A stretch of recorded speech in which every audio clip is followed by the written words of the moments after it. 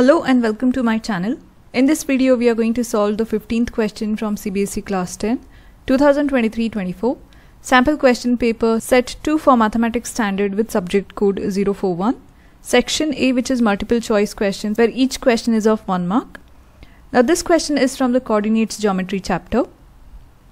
If A 1, 2, B 4, 3 and C 6, 6 are the three vertices of a parallelogram ABCD, then the coordinates of the fourth vertex D are.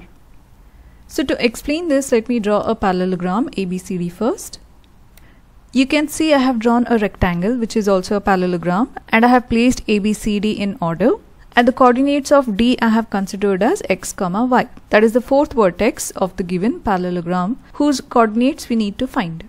Now to solve this example, we are going to make use of the property of the parallelogram. That is, the diagonals bisect each other. So you can see here I have drawn the diagonal AC from points A to C and diagonal BD from points B to D. Now when we say the diagonals bisect each other, it means it joins at the center point O, and the length of AC is divided into two equal halves by the diagonal BD. Similarly, the diagonal BD will be divided into two equal halves by the diagonal AC.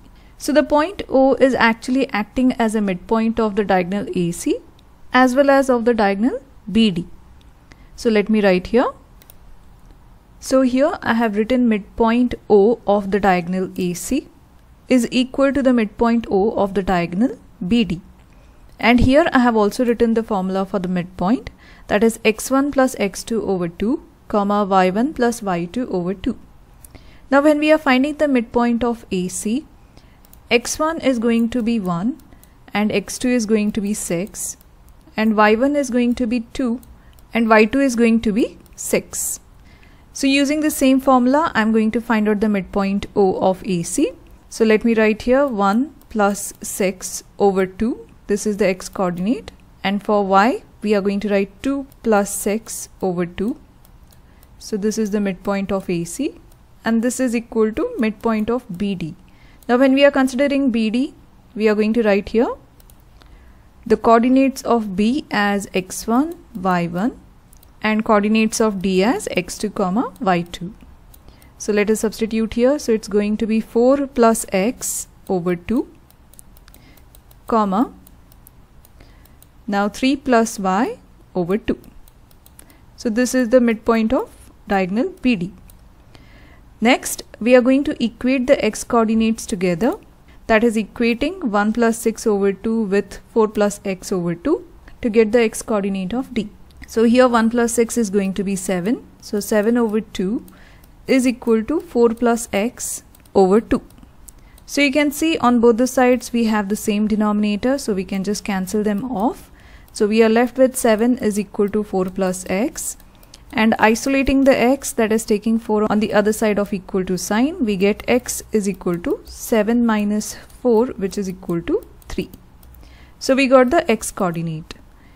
Now similarly, let us equate the y coordinates, that is 2 plus 6 over 2, that is going to be 8 over 2 is equal to 3 plus y over 2. Now again you can see the denominators are same, so we can easily cancel them off.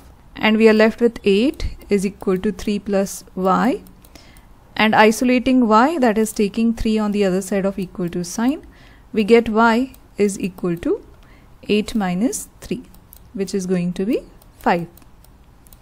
So we got the values of the x and y coordinate of D, that is going to be 3, 5. So let us see if 3, 5 is in the options. So yes, we have 3, 5 as option D.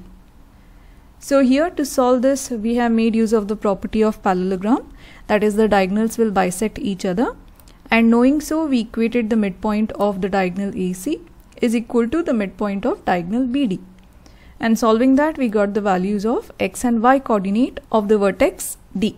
I hope you have understood all the steps and liked the video. If you know any other way of solving this example, do comment below, and if you're liking my videos, like, share and subscribe to my channel, and thank you for watching.